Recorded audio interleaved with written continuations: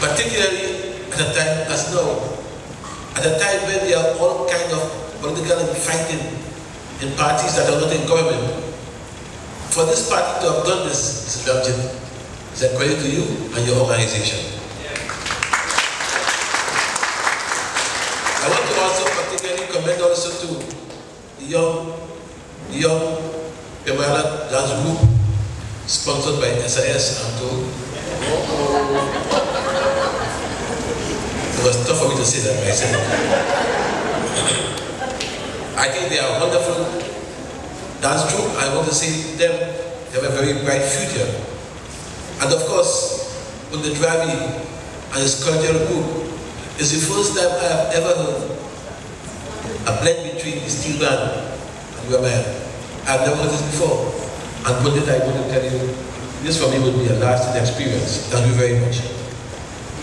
But having said all of that, you have been told that year after year, Divali is the festival of light, light over darkness.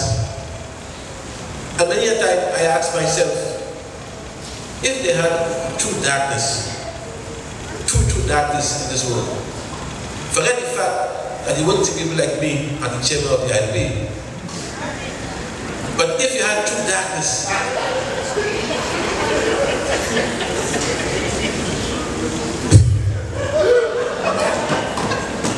if you had true darkness in this world, would Adia help?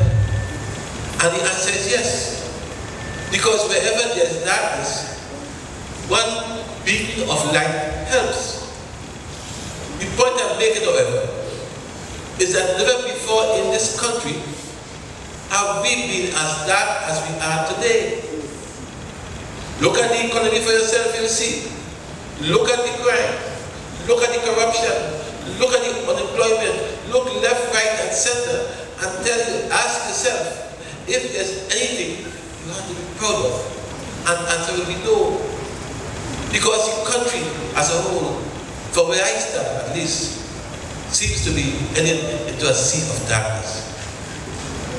And in all of this, here you have the youngest political party bringing a way of life, bringing a beacon of hope to the young. I listened to Signal Mahabir tonight. I have known him for about 5 years and never have I heard him spoken better as a youth perspective for Divali. I said to myself, therefore, that this party has to be good at it.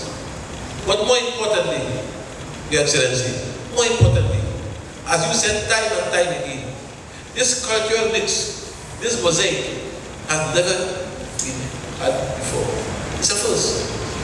And I know it was for hard work, but at the end of the day, nothing in life comes easy, because easy come, easy go. You have to understand that there is no substitute for hard work. None. And therefore, I want to urge ILB to use this festival not only for what it is, of course, it's all right, but let every day in this country be a Divali in its own right. Let every day in this country, this beacon of change, this light, shine to remove the darkness which has enveloped this country. Let the event itself ends on November the 10th, next Tuesday, but after Tuesday, don't let the ceremony end. Each time you walk, listen to His Excellency. Each time you walk, you show respect, you give forgiveness. If I didn't practice forgiveness, many a person would have been dead today. Sure, but because he felt that I practice forgiveness, and I listen to His Excellency, the fact is that you have to forgive. If you don't forget, but for God's sake, forgive. And let this festival, I'm saying, help you to do that. So as I end, political leader, I want to say it gives me a great pleasure tonight to attend your first public function. To see success it has been. I want to commend your dear husband, Uraja at the end here, right? For the help that he has given you, no doubt, and support.